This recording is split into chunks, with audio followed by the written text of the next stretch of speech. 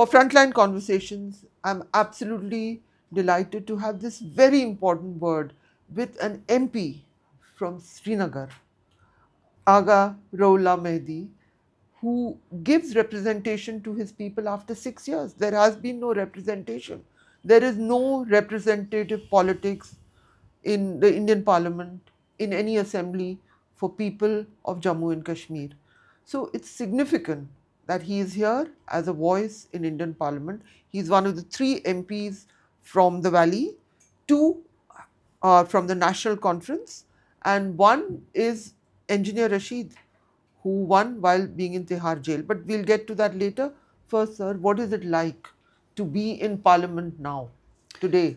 It's like coming to an institution which betrayed you, which is for many of us, the most of us would believe that that's the temple of democracy, and it's very hard to digest that the temple of democracy that you would want to enjoy in many ways and cherish that journey from assembly to the highest temple of democracy.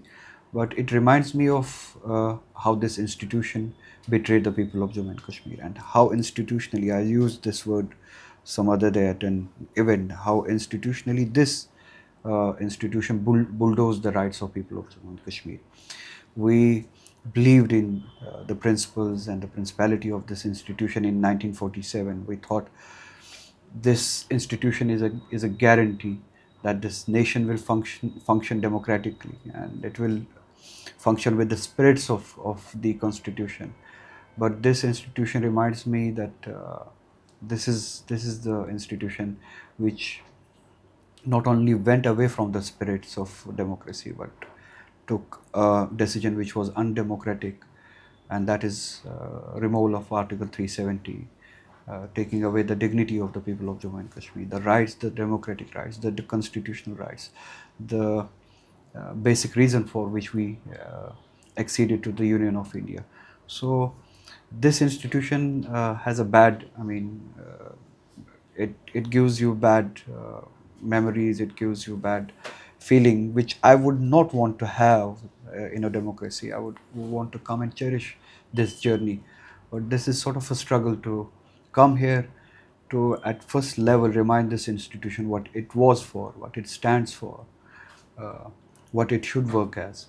So there's a lot beneath this journey from assembly to parliament. And you've been three-term MLA before you are now an MP, but for an institution such as Indian Parliament, which has also brought about significant changes in this election, and you have, in every chance, you have got to speak in Parliament, in this new Parliament, you have managed to make an impact. I've noted that.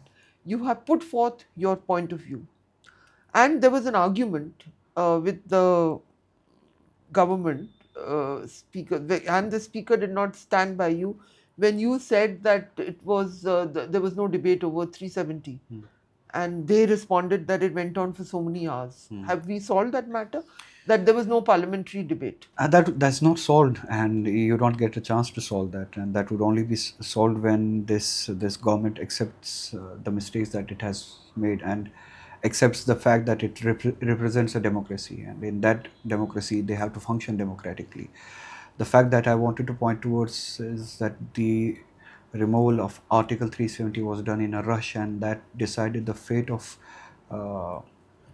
almost 13 million people, and that decided the fate of a state to which you asked 70 years or 75 years ago, you asked them to accede with this union, to make this union secular, visibly secular and functionally secular, and that would add, the addition of that state would add to the charm of this secular nation.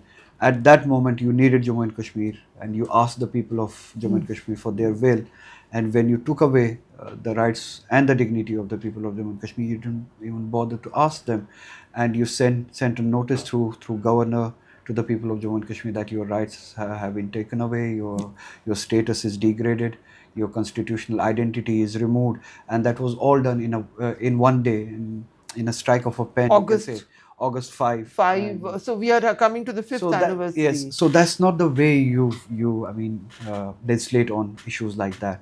And what I wanted to say is that you did it, and I wanted to remind that speaker his duty, and that's what, The yes, speaker, Mr. Om yes, Birla. yes, yes, that's the context of my uh, that little speech. I wanted to tell him, while that all legislation was being done and that debate was being held in parliament, your member of parliament, because he's a custodian of all the members of the parliament, your member of parliament from Srinagar, that was Farooq Abdullah Sahab, he was put in house arrest, or he was put in a jail, so to say. You didn't bother to ask the government where my MP is and for what crime he has been put behind bars or put under house arrest. And he had the right to come and participate in that debate and represent the people of Jammu and Kashmir. So I can say, while that debate was being held, while that legislation was being done about the people of Jammu and Kashmir, we didn't have the fair chance to participate in that debate and to participate in that legislations. So in that legislation, so we were unrepresented. Unless there is some legal intervention, which appears unlikely, I don't see a reversal. I'm being a realist. I'm not being an idealist here. I agree with that. I don't see a reversal, but what I have for you is that on the Supreme Court of India has set September 30th, just now 2 months, as the deadline to have state elections in Jammu and Kashmir. Now, what is interesting about that order of the Supreme Court is that Jammu and Kashmir is a union territory. So we are having elections to a union territory. So that order could have also raised questions about the status. It has not. But nevertheless, a deadline has been put. I understand the Article 370 feeling, but that is irreversible. Do you see any potential gains for the rights of the people through democratic means by having? Do you see the government moving towards an assembly? I can't even call it assembly, an election to a union territory. But so if I say by mistake assembly, let me just call it assembly. Assembly election. for a union territory. Assembly for a union territory. That would be correct. Do you see that happening in less than 2 months? Well, first of all, for me, Article 370 is not irreversible. That is pretty much reversible. The decisions that were taken on August 5, it's a matter of time and how. Okay. So, but since your question is not for that, let's keep that part aside. The government at the moment is trying to find ways, and what is visible in Jammu and Kashmir is trying to find the ways to make excuses not to hold the elections in Jammu and Kashmir. Though my narrative and my purpose of coming to a parliament is not begging for elections. That's the least I could ask for. I mean, that's the least we could go down to. My own purpose is not asking and begging for elections. My own purpose is to elevate the status of that assembly to the level where it was, to elevate the institution to the level where it was. But generally speaking, since the Supreme Court has given a directive to this government, in a natural course, a government should have started the process for the elections. But that deadline says the month of September, and you can't see anything happening in Jammu and Kashmir. And on the other side, while our brave hearts are giving their lives in Jammu and Kashmir, the political ecosystem of BJP are making noises, making those incidents or militancy-related, terrorism-related incidents an excuse for not holding elections. So therefore, you can sense that this government is not, willing to hold elections in Jammu and Kashmir. So, the renewed violence in the Jammu side of the border in new sectors. Suddenly, where 11 soldiers have apparently died in the month of July alone, according to a media figure. Is this entirely the Pakistan regulars who are doing it, or is it proxies, or how do you see it? In the Jammu, what is going on? Can you explain it? I'm not privy to the informations, and unfortunately, we are away from the institutions. We, the people of Jammu and Kashmir, are away from the institutions. All the institutions, from administration to policing and security grid, is all under the control of Delhi, and people from outside the state control this. Therefore, all the information and counter-insurgency plans and all that you must have is not with us. I'm not privy to that. But what one could sense is that I don't think that they are Pakistani regulars, but they may be proxies, and one can say that most of them are not the citizens of Jammu and Kashmir. Okay. So They're it is not locals. outside elements who are Outside elements. But the question is, these incidents, bring the attention towards the fact that we used to say that 370 has nothing to do with militancy. 370 is an article of faith which is pro-nation, which is pro the idea of India. This is an argument against militancy. This is an argument, 370 is an argument, a substantial argument, a substance against the idea of separatism. This regime came on a campaign saying that whatever is happening in Jammu and Kashmir is happening because of 370, and they removed it undemocratically and unconstitutionally. They removed it. But after 5 years, you could see all those elements still playing in Jammu and Kashmir, which used to play before the removal of 370. Therefore, this vindicates the fact that militancy had nothing to do with Article 370. Those who hold guns and those who use gun and violence do not believe in the Constitution of India. Those who believed in Article 370 believed in Constitution of India. Therefore, for them, the idea of India does not exist. They don't want to accept the the state of Jammu and Kashmir as a part of India. That's why you can see that with or without 370, their violence continues, their plan of their actions continue, and we continue to see the militancy. And this has now turned to the places, the hotbed of militancy, the new hotbed of militancy, have become those areas where you wouldn't see any militancy or militancy related incident happening before the removal of 370. Yeah. This hotbed has shifted from Kashmir Valley to Jammu, to those regions where it was unprecedented. And new areas of militancy is emerging. And the question now is a time that the people of the entire nation hold this government accountable because we lose the lives, the Jawans, the civilians. These are all lives, and we continue to lose them. You have indicated that the upping of violence in Jammu and the attack on Indian army positions and soldiers and all, that's also one of the factors that could contribute towards not holding elections to the assembly. That should not be a factor contributing. That's unfortunately an excuse for the ruling regime for not holding elections. Kashmir is, to my knowledge, it used to be the most militarized place in the world. When we held elections in 1996, the militancy had taken over entire Jammu and Kashmir, barring certain districts. The militancy was at its peak. Okay. Militants were at every nook and corner. And we went with the idea of democracy, that democracy cannot be defeated. We held the elections and successfully held the elections. Today, when the militancy is not as bad as it was, the idea is reversed. Then at that time you would go with the democracy to fight militancy.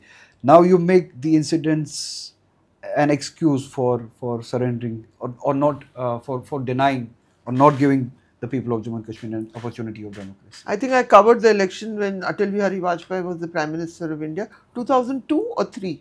2002, yes. 2. And when he made that Insaniyat, Jamhuriyat. That was my first assembly election. And so I covered it. So the BJP has been, historically the party has held a good election by the standards of Kashmir elections. It was a good election that was conducted in Kashmir in the sense that it had a reasonable amount of credibility. Am I wrong about that? That's a different debate, but for the optics, for the narrative, I can agree with it. Yes, they brought certain narratives which gave a certain amount of credibility to the process itself, and that's how India functioned, and that's how Atal Bihari Vajpayee himself functioned. Yes, he did. So at the moment, every opportunity is used to deny people of Jammu and Kashmir their right to democracy and right to decide for themselves. So your priority right now is you would like to see an election, but you also think that upgrading to an assembly status is extremely crucial. I mean, not only upgrading to assemblies, the state status, the status of statehood. The For statehood, me, restoring. it's a fight for the I mean, reversal of the decisions taken on August 5. For me, it's, I mean, to be brutally honest, this is a forced relation at the moment between Jammu and Kashmir and the rest of Okay. India. I don't want my I'm like many other people. Thousands of us gave blood for the idea of India, for the democracy and the principles of this constitution. We gave blood for that. We that relation for which we gave blood was by our will, and we could find some dignity. We could, I mean, feel the existence in that relation. At the moment, and I'm one among them. I have been speaking about this many times. Thousands of us have given blood for this. My father was assassinated. Your father was Yes, assassinated? he was assassinated By militants? by militants. His car was blown Which year with was an this? IED, year 2000. So this is an idea for which we have given our blood. So at the moment we don't feel that dignity. We don't feel that relation. Today what we feel is a forced relationship. We are a second class citizen of this nation, and when we acceded to the Union of India, we were never told that you will be a second class citizen and your status will be degraded. I have not surrendered. I have not given in to the fact that our status is reduced, our constitutional guarantee is taken. My struggle and my fight may be long and tough, but I have not given up. So therefore my priority is not the return of statehood. Statehood is, I mean, is not my priority. A state with the constitutional rights and status that it had, that was promised to it, which was a sovereign promise and delivered through the article of the Constitution. I want that status back. I want that constitutional guarantee functional in Jammu and Kashmir. I want that relation for which we gave our blood. Therefore, this status is something in which I feel it's a forced status as well as a relationship. But having said that, yes, yeah, but I think I'm very happy to see you in Parliament, because there is no route but democracy, no matter how tough the state might be. I have a question to ask you, which I had not intended, but do you think that the politics of India, of a dominant party in India, plays Kashmir through a strategic thing, or is it through a Hindu-Muslim prism? Not- saying that the refugees have, Pandits left the valleys on. Unfortunately, not. No, it's not a strategic move. It's not a strategic policy. It's a pure political and electoral, I mean, narrative and policy that this regime has come up with. It's a pure policy of, I mean, creating a ghost who doesn't exist, ghost of an extremist militant Muslim, extremist Muslim with a state who is a threat to the majority population. And for that ghost, the best identity that they could get, that ghost is, I mean, the people of Jammu and Kashmir, the state of Jammu and Kashmir, a Muslim majority state with a state, with constitutional and democratic strength and representation. And there's no better option for a regime or an ideology. They need a villain. This ideology can only survive while there's a villain for them, or there's a villain for them. The Muslim as a villain. So Yes. Kashmir is part of it. So Kashmir is part of that alienation, polarization, through which they get the vote. You mentioned delimitation. I want to know, because the word used elsewhere is gerrymandering. What has been, let's say you were an MLA 3 times, how has the BJP or the regime or whichever platform looked at it, how was it done in order to defeat what purpose? What was the intention? Can you just give, so that the audience can understand why delimitation sometimes is politically motivated? Is it indeed so? Is it just about population? Sometimes, I don't know about sometimes, but this time it was politically motivated, and people of the rest of India can come and take this. Please tell me, can yes, you illustrate with one for example? Case for a study and see. They, I mean, they came up with an idea that BJP can somehow manage numbers with which they can get a Hindu chief minister. in Jammu and Kashmir. This is in their scheme of things to one day tell the majority, a big section of the majority Hindu population, that now we have a Hindu chief minister in Jammu and Kashmir. I mean, in a natural course, if a Shia can come from a Sunni dominant You are a Shia from a Sunni, constituency, just to clarify. it is a natural and normal process with the acceptability of the people. I come from, in a sort, I come from a minority of sorts. I don't believe in that, of sorts. Shias in my constituency are 1%, 99% are, Sunnis. If people could accept a person like me and give him the representation, the mandate to represent, this could also happen with a Hindu citizen of Jammu and Kashmir in a natural course. If you could see a Sikh prime minister in a natural course, in a normal course, that's fine. Jammu and Kashmir, people of Jammu and Kashmir were always ready for that normal course. If someone with merits and political merits and with all these, political qualities, quote unquote, could come up and be a chief minister. But the idea of BJP is a forced one. That's not a normal process. That's a forced one. Therefore, the difference, I wanted to make this difference. Their idea is a forced one. They want to force, change the numbers in the assembly. That's why they started the delimitation process. And in Jammu, they threw the Muslim populations from some Hindu-dominated constituencies where they were in Jammu region, where the Muslims were in substantial So numbers. to make it possible, that is, just to explain, delimitation means redrawing the maps of boundaries of constituencies, right? On the basis of demography. On the basis of demography. So you gerrymandering means you do it in such a way that a Muslim population does not have the capacity to loses determine the advantage or Yeah, are yeah. at the disadvantage. Same happened for, that was for assembly segments, assembly constituencies.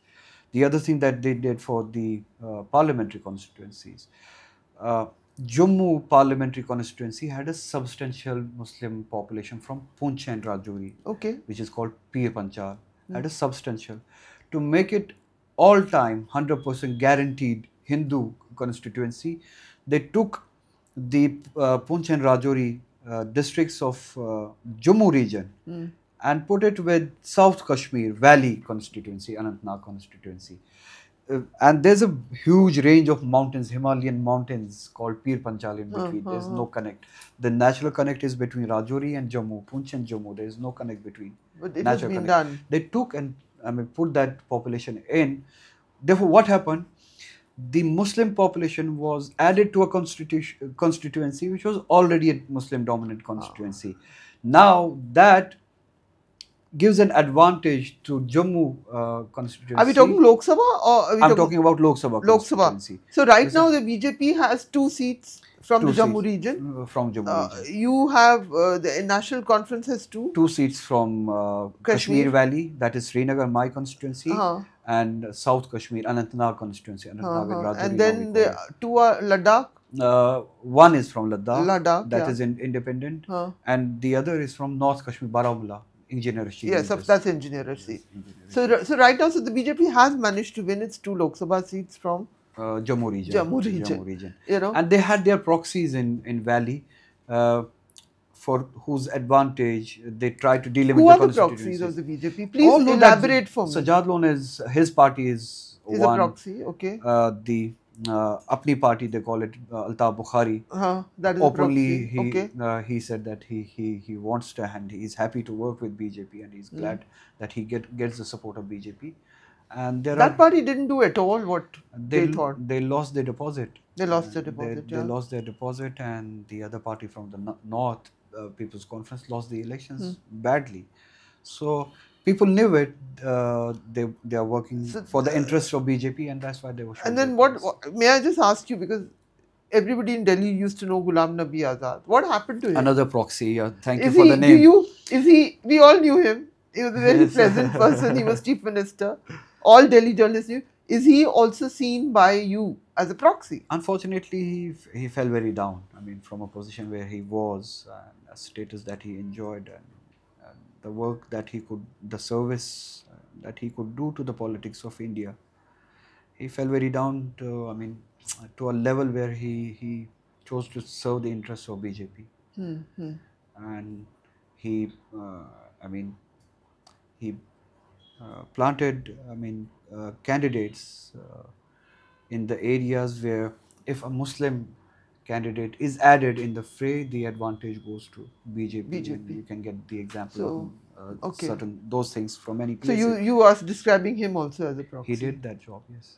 But then, okay, but then the politics of Jammu and Kashmir can, on such a wide range, that, Fortunately, the people of Jammu and Kashmir are politically very, up to the mark, and they yeah, are up to the situation. They, because of the, this the crisis they have been yeah, through yeah, for the last 30 years, they are politically very mature. They can sense who is who and what is yeah, he up to. They sense anyone who was close to, serving the interests of BJP in Jammu and Kashmir was shown their was shown places. that way. Absolutely, yeah. So now I want to get to, that's why I want to ask you about the phenomena of, I would call it a phenomena, Engineer Rashid, who defeated Umar Abdullah, one of the leaders of your party, of the family of your party, in Baramulla seat. And he was in jail. Engineer Rashid, the reason he was, he remained in jail, and somehow he managed to defeat him by 2 lakhs, Almost. almost 2 lakh votes. And how, so at the same time, this happens in an election, whereas you managed to win very convincingly. So when New Delhi was saying, oh, see, the people of Jammu and Kashmir, it has been successful, taking away Article 370 and all, that they are now going to, New Delhi's proxies were also in the fray, but they defeated each one of the proxies. Right. But they also defeated Umar Abdullah. And they chose someone who is incarcerated, who is a symbol of resistance to the Indian state, who is in jail, who will not come out of jail in the foreseeable future. So in the future, can we say that the people of Kashmir could use the instruments of democracy to subvert the agenda of the Indian state? Is that what it shows, the victory of Engineer Rashid? For me, the election of Engineer Rashid is a combination of two factors. One is the fact that you just said that there was a sentiment, and there is a sentiment, and a sentiment which also I would want to believe that I represent.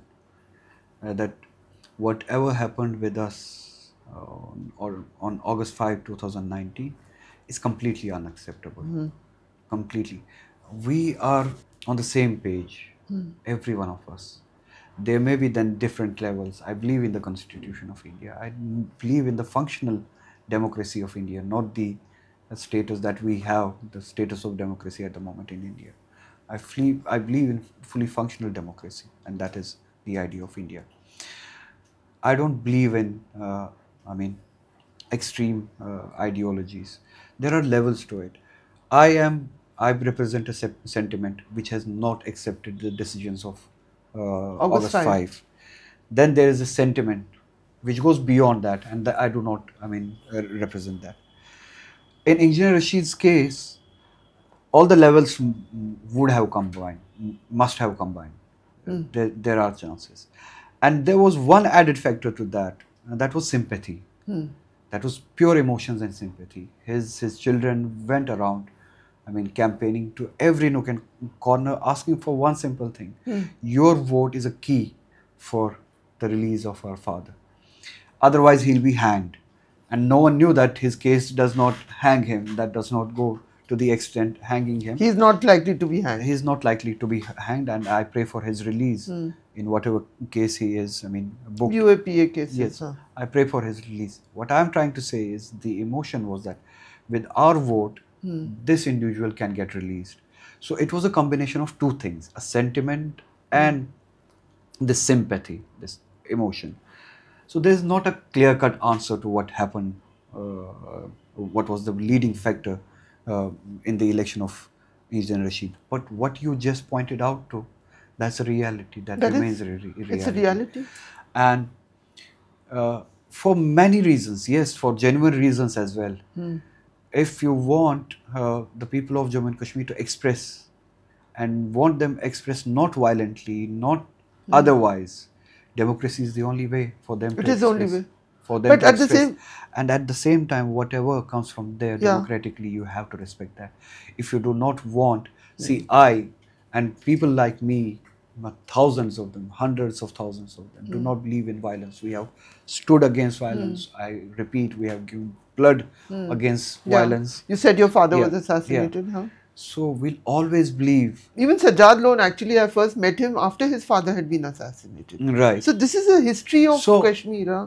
if we come up and speak, express democratically through these institutions, whatever the opinion, whatever the narrative, whatever the mandate is, the rest of India needs to respect that.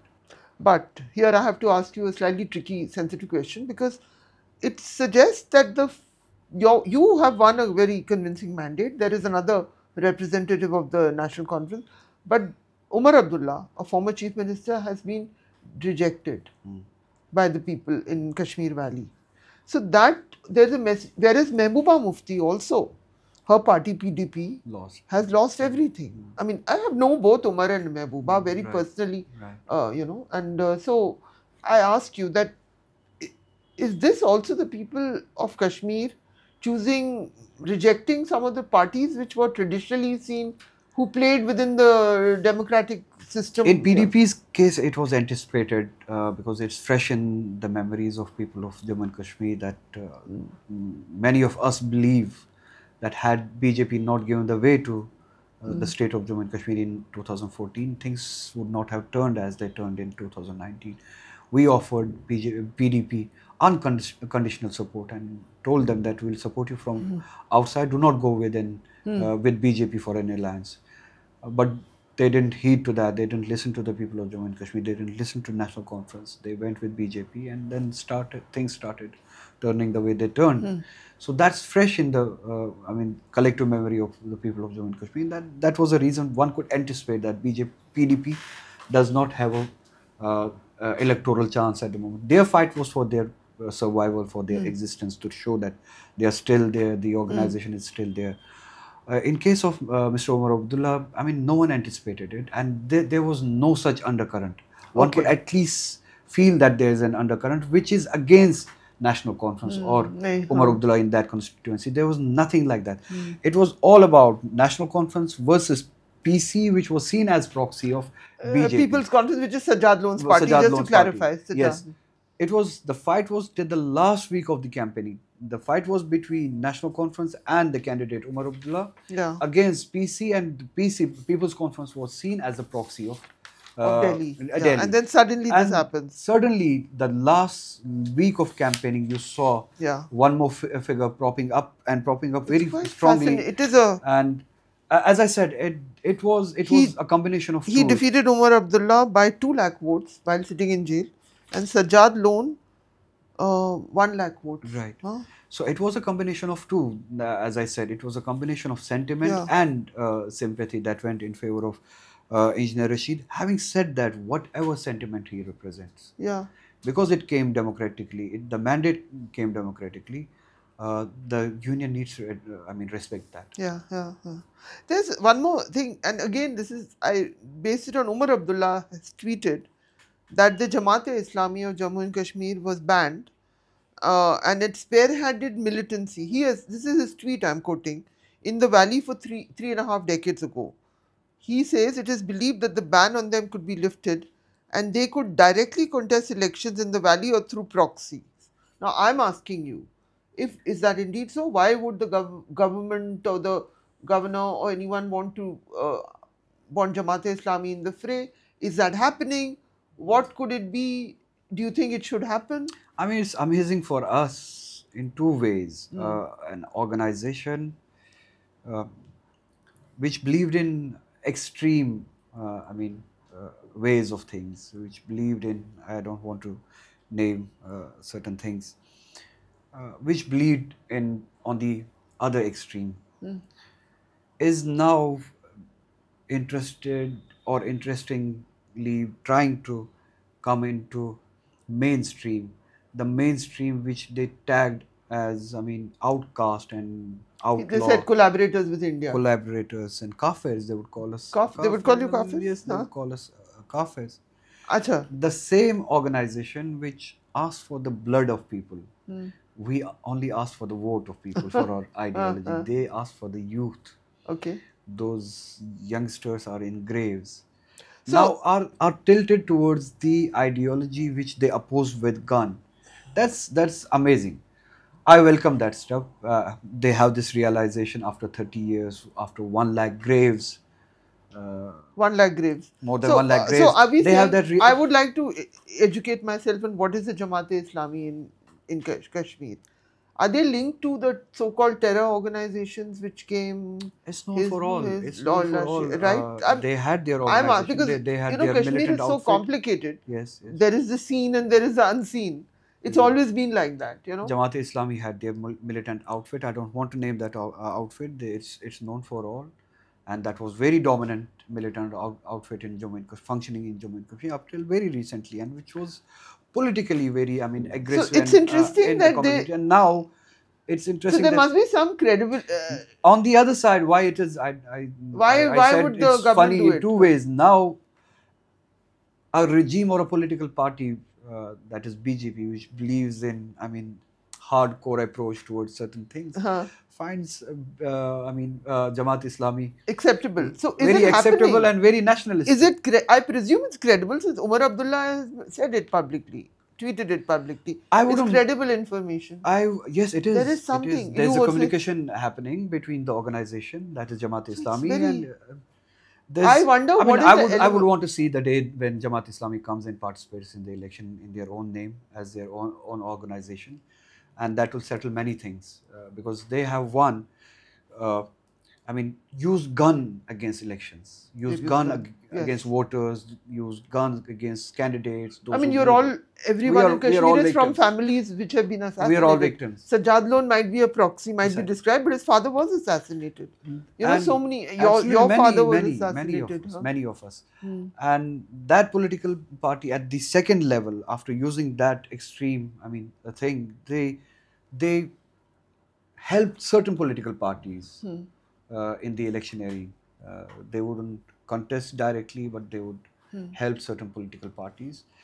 This will settle all those. The dust will clear, and if Jamaat Islami comes in, they will come on their own, and they'll be. Why would the BJP want Jamaat Islami in the electoral fray? I would want to see a day when Jamaat Islami. I would repeat. You think it would be? Maybe it would be. It's good. Let them come. If there is a realization, maybe they're giving up guns. I hope so. That's the reason maybe it's like a massive surrender. But you're saying they called all of you kafirs also? We have bigger heart. We have bigger heart. We have faced many rougher things. There's been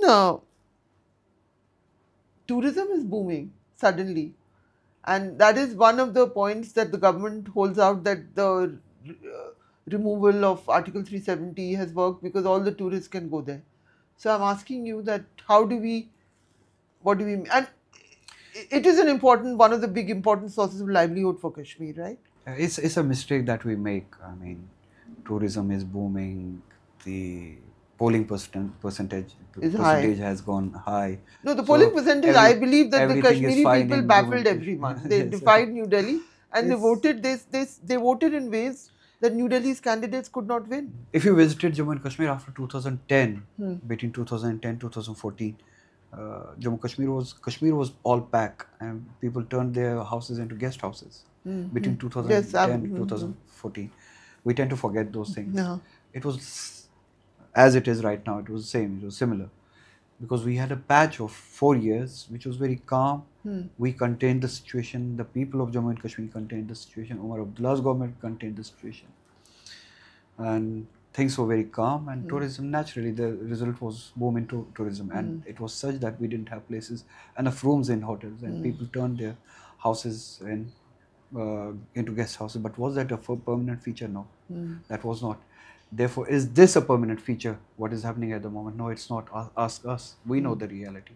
It's not a permanent feature. And though I would wish and I want this to be a permanent feature, but the fact remains, because I know the reality. I am scared. I am afraid that this is not something will suddenly give. Exactly the way. I remember that those protests, that street protests, the stone throwing, came out of nowhere. I covered that. You So, know, so I'm not. suddenly it was, there was a word ragda. क्या बोलते थे? Slogan जो Ragda, ragda, ragda. Oh, So we should not have these benchmarks. Yardstick should not be tourism, and there's many I mean many levels to it. The yatris are counted as tourists, which we earlier didn't used to do. okay. For us, the yatri coming to Jammu and Kashmir was one category, and the tourists coming for particularly for tourism, I mean, thing was a particular category. We didn't combine the two. Otherwise, we could show the numbers as are shown at the moment. Any person going to Vishnu Devi is counted as a tourist coming to Jammu and Kashmir. But there are still, everything is packed, everything is But booking. as I said, this is not unprecedented. This has already happened in Jammu and Kashmir many times. But this is not a yardstick. This is not a standard by which you see the reality of Jammu and Kashmir. I am afraid, as I said, until the people of Jammu and Kashmir do not feel uh, the way they are feeling at the moment, they feel alienated, they feel disenfranchised, they feel disempowered, they feel defeated. Until there's that sense of achievement, sense of being, sense of dignity. These things are not permanently addressed.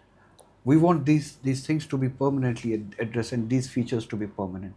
So this is not a permanent picture for Jammu and Kashmir. Receding colonial powers, Kashmir, Pakistan, India, Pakistan was boundaries were decided. Israel was created around the same time in history by the colonial powers that be, and the Kashmir border has remained a conflict zone. Pakistan got divided. East Pakistan became Bangladesh. Kashmir has remained a conflict zone, and we are seeing this terrible conflict continuing in the Gaza, where there's a entire Middle East is in turmoil. No, but there is a massacre of people in Gaza by according to the International Court of Justice. It is. And it's not Saba Naqvi taking a position. It is the International Court of Justice has said that is illegal what the Israelis are doing. So what I wonder is, so Kashmir also is a troubled legacy. It is, you are trapped, the people's aspirations are trapped between national great games, geopolitical strategies, you know, absolutely. India, Pakistan ideologies. I mean, that's what I feel, you know, and it's been like that. What is the situation of a young person today in J&K? What is employment? Because I also found there's a certain middle class in Kashmir which is relatively prosperous, traditionally. Always been. No, there is the levels of literacy are high. You know, there are all these many things which Kashmiri society has achieved itself. Literacy is high, beautiful cultural traditions. You know, your Lal Ded, your nature of the songs, the culture, the cuisine. Kashmir is a very exquisite place with a very exquisite cultural identity and all of that. So today, what is an aspiration of a young Kashmiri?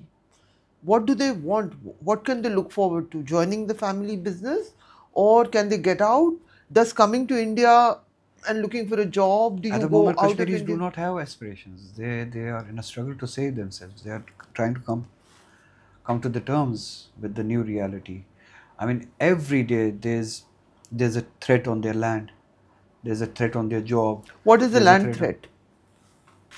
I call him the viceroy, not the individual but the institution, that is LG, Lieutenant Governor. He's for me the viceroy of New Delhi in Kashmir. He comes up with decisions, policies and decisions and orders that Kashmiris so and so at so and so place, Kashmiris have this much of land. They cannot have this much of land. We'll take this much of land from them and give it to the outsiders, and they say it breeze. So are we seeing a settler policy? We have. They are openly saying they want a demographic change in Jammu and Kashmir. They want to identify land which they could hand over to people from outside the state and then change the demographic. So there is a land issue right now. Land issue along Are that non-Kashmiris allowed to own allow me land to in complete. Kashmir? Sorry? Are non-Kashmiris allowed to buy land in Kashmir? At the moment, yes. By law, yes, they are. Oh, they are. Yes, they are. Which is a hypocrisy. In Himachal Pradesh, You know, that's cannot. why. I know you cannot. So, but in terms of Kashmir, it cannot be accepted. Why can't an outsider Buy outsider land. in terms of state come and buy land in Jammu and Kashmir. So land is an issue. While you have the same law for Himachal Pradesh, there you don't have a problem. But you are here, you are hypocritic. So the people of Jammu and Kashmir are in a continuous struggle for their survival. They want to save themselves. They want to find ways how to save their future. Their land, their jobs are open for anyone to come. And we had a pool of 12 million people to compete in between, to compete among, the population of Jammu and Kashmir. Now we have to compete from a pool of 1,400,000,000 people. You mean within the jobs in Kashmir government? It's thrown open for the entire nation. It was not so earlier It was Kashmiri. not like Himachal Pradesh and many other places. It was not like that. There was a lot of Kashmiris in the secretariat and all, I remember. Absolutely, it was for the people of Jammu and Kashmir. He may be Hindu, she may be Hindu, he may be Muslim, she may be Muslim. And Didn't Pandits, matter. there were a lot of Pandits still employed in yes. government service there. So at the moment, all of that now, what is happening in that? now everything is taken away from people of Jammu and Kashmir. No, Now, is it only from the Muslims or is it from Muslims, or Pandits still have their jobs, right? their jobs are open for anyone. Jobs are open for anyone. The resources are used. The people of Jammu and Kashmir, I can give you an example of 2 or 3 resources. There's a small scale industry with which some people earn their livings. Mining. There's mining from mountains where they get stones and all those things, stuff. Mining from rivers, hand mining, not with the machinery. You have an order, a policy imposed upon us that mining cannot be done. Had it stopped there, I would say it was okay. But mining cannot be done. At the same time, the contracts are given to the contractors from outside Jammu and Kashmir. Not to the Kashmir. They are not allowed. They are not allowed. They're not allowed. They are not allowed. No, are you sure? I'm sure. These are the rules. Kashmiris cannot bid for the mines. It's not written that Kashmiris cannot bid for the mining. Yes, the contractors, because they know their profile is not as big as the contractors from outside, with a turnout of 5,000 crore rupees, with a turnout of 200 crore rupees, 300 crore rupees. That local laborer from that local guy who would mine stuff from rivers has a turnout of 300 rupees per day, has a turnout of 500 rupees per day. Now the criteria is, unless you fall in this criteria, you cannot mine. And that criteria, those particular contractors, fill the in. big miners of India. Big miners of India, small scale mining, low level mining is not allowed for the people of Jammu and Kashmir. There's a ring road coming up both in Jammu and in Kashmir. The contractor is from outside Jammu and Kashmir. It is not allowed that a local can work. The laborer is from outside Jammu and Kashmir. The supply material brought on the trucks, the trucks cannot be from Jammu and But Kashmir. labor was always required from outside, no? Didn't you? Kashmir always required labor. Not all of them. Not all. Not all of them. Certain kind of labor was done by people of Jammu and Kashmir. And at the moment, you can go and take your camera and take your team and go ask them. No trucks, no supplies, no contract, no laborer, no contractor is allowed from Jammu and Kashmir. At least a truck supplying this material could be used from Jammu and Kashmir. Nothing. From that locality where that land is used. Nothing. The trucks are brought from outside the state. And so what Kashmiris do is carpet weaving? At the moment, traditionally they do carpet weaving, and tourism. What is the tourism? Horticulture is apple production is another thing. It has its own story. A year ago, we had truckloads of apple, which was stopped at Banihal for 15 days. The entire crop got destroyed. And on the other side, they got apple from America and Iran. Brought that here, and the entire market and mandis were filled with those apples. No duty imposed on that, no import tax. And right now, what is the situation? The situation is the same. People of Jammu and Kashmir are not able to compete with the apple that comes from the outside. Iran and America. Though the taste is not that good, but the rate is lower. So horticulture is also facing a crisis. Every sector is facing a crisis. Every sector. In Jammu and Kashmir. The cost of living is unheard of. Really? It could go this high. And ease of living was at least there in Jammu and Kashmir. I mean, I have said it in my election campaign also, that at least you could never see someone forced to sleep and live, beneath a flyover or a bridge or in a drain in Now Jammu you're and Kashmir. finding that? I mean, will in a due course you will. You will. We in Jammu and Kashmir, it's not about religion. All of us at least had a plot, small little plot, and a house to live in. We had a property. Then I mean, it could differ from what amount of Yeah. property you have. No one was houseless, landless, shelterless. At the moment, I was talking about the cost of living, and the cost of living was at least comfortable. You could earn 300, 400 rupees a day and live like a Live. middle class. Okay. Live And like a now, middle, now, because you had your own plot and the shelter. The electricity, the cost of water and all those things was not that high. Any household which we call poor household, which would get the the electricity bill monthly, I mean, their bill would be 300, 400, 500. At the moment, it's 2,500. All of a sudden, 2,500. Ration, the cost has gone yeah. over the roof. I So won't. the cost of living has gone Has up. gone up. Yeah, it's gone up. But it's particularly hard in a state where there's no real industry. There's no Anything. industry, there's no Nothing. manufacturing, there's no private sector. Yeah.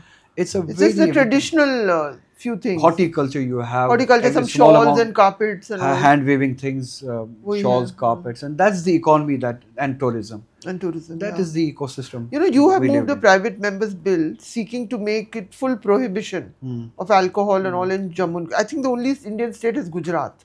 You're doing that in a state which also is dependent on tourism. What are your compulsions for doing that? Why? They compelled us. I mean, we had this understanding that tourists do come, and it's not a forced thing. We cannot force Yeah. our choice on Yeah. others.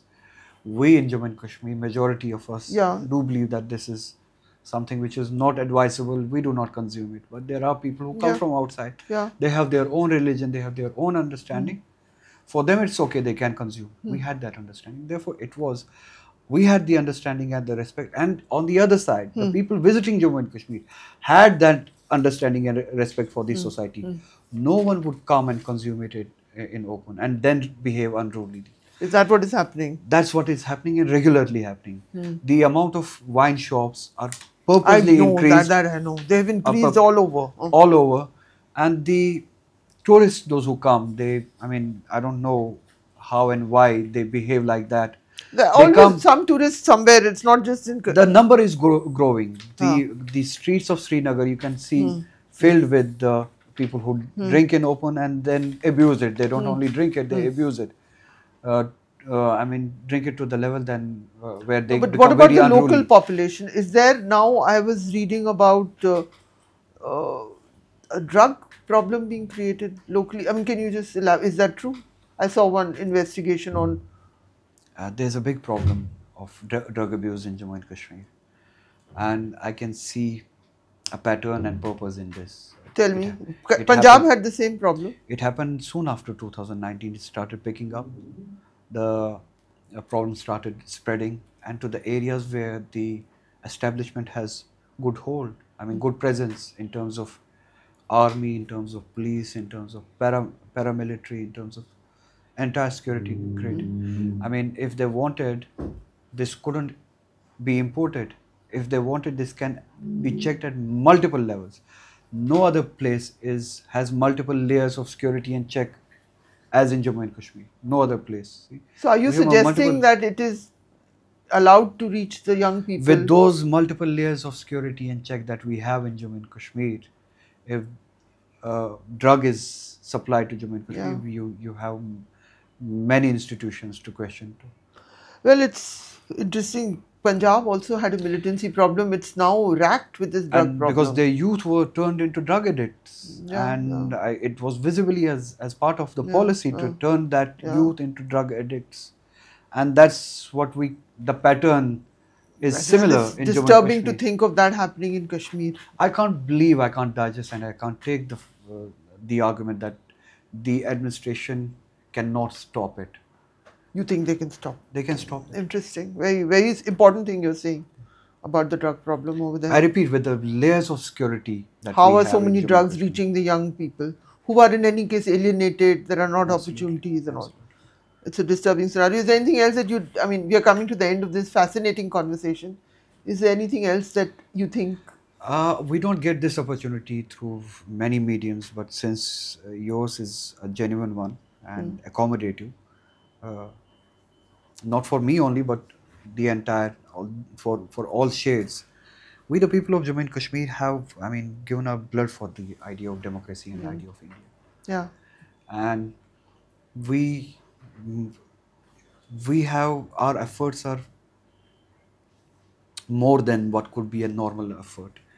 An Indian sitting in a AC room speaking about nationalism, patriotism, I respect that, hmm, but cannot equate himself or herself with a citizen of Jammu and Kashmir speaking for the same idea and standing against gun and violence, standing beautiful. against a chance of being killed, and many of us Hmm, have been killed. Therefore, respect the shade of opinion that comes from the people of Jammu and Kashmir. They may be politically a bit from a different hmm, shade. They may hmm, have an idea which may not be particularly hmm. that of yours, but that's a shade that we were promised to have. Yeah, yeah. We were guaranteed that we can Hmm. have different shades in this country. Therefore, to conclude it, to put it in one sentence, uh, I would want to say that Article 370 is, was, and will always be an article of faith. That was not anti-national article. That was an article through which we connected, through which we got the dignity, through which we got the rights of the Yeah, Indian Constitution, through which we got the place in the democracy of India. Therefore, whatever happened on August 5, I get it. 2019 was unconstitutional, undemocratic, and completely unacceptable for the people of Jammu and Kashmir. Ladies and gentlemen, the Member of Parliament from Srinagar, a very, very important voice. Thank you so much. Thank you so much.